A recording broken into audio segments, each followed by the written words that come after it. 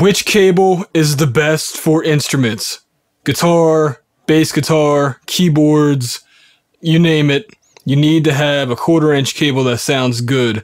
And while I say microphone cables don't matter that much, besides maybe noise rejection and how they're built, how much they'll last, how long they'll last, guitar cable actually does matter. The quality of the copper, the purity of the copper really, and how it's built, and its capacitance. All this affects how clear the cable is, how much high end you have.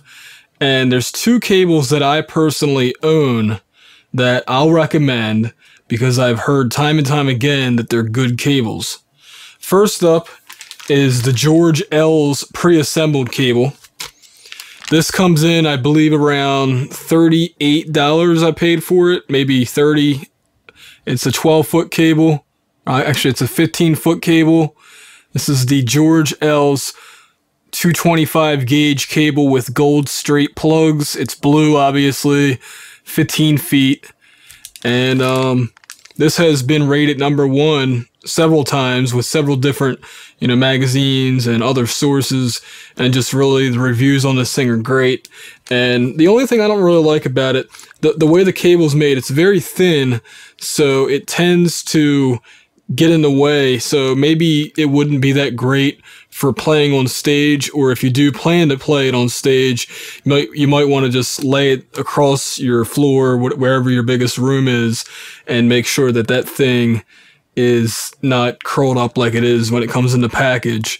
The other thing I like about this cable is that if you break it, it's very easy to reassemble. There's no soldering required or really needed at all. Which is actually a pro and a con, but this cable, relatively inexpensive compared to some other brands, and it sounds good. My other cable that I own is the Mogami Platinum guitar cable, but again, just because it says guitar cable doesn't mean you can use it. You have to use it with other things besides guitar. You don't have to, is what I'm saying. This is a 12-foot cable. It's got a lifetime warranty. The George L's, I don't believe, have a lifetime warranty. I might be wrong about that. But, this is a really good cable to have. And it's got a cool little nitric plug. If you can see it, actually it's probably better to show you from there. This red plug, you can plug it into your amp, and it doesn't make a buzz or click or anything. It's a silent plug. It's really pretty cool. And unfortunately, this cable is very expensive. The 12-foot cable, I believe I got for $112 or something. I mean, it's a lot of money. So it might not be in your budget range. I had to save up for it. I was tired of guys bringing in cheap-ass cables, and then we were having problems with them. Or they weren't clear or whatever. I want to make sure that when I'm recording, I'm getting the best signal I can out of whatever guitar or whatever keyboard or what have you that I'm recording. And, again, the reviews on this are good, but it's a very expensive cable. But, I bought it once, and if it ever breaks, I can just send it back to Mogami, and they'll fix it, or, they'll replace it. That's what I love about lifetime warranties. There's a few other brands, but I don't have experience with those brands, so I really can't recommend them for sure.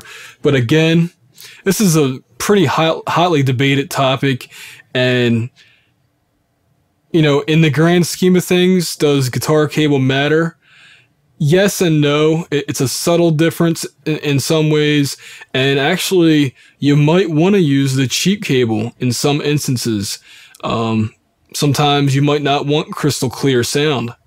So again, does it matter? I'd say yes, it does. I wouldn't have spent $115 if I didn't think so.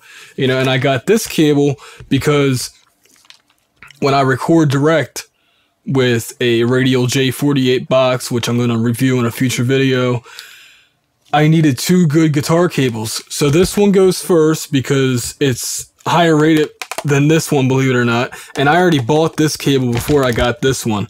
I had never heard of the George L's until after I bought the Mogami cable. And the Mogami cables made me happy so far.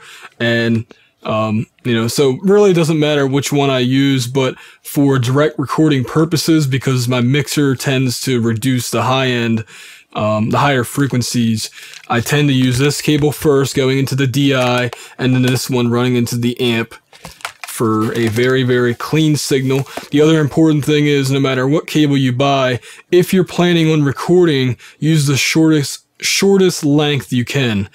A 40-foot guitar cable can have issues, so I bought, you know, one's 15 feet, the other one's 12, so that's a total of 27 feet of cable.